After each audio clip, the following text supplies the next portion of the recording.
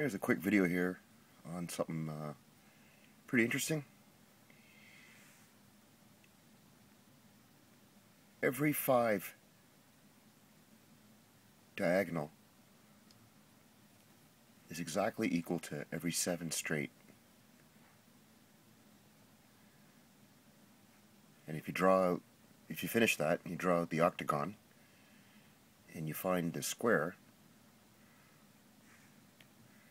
you'll find that from the one corner to another corner, it's exactly 6 inches.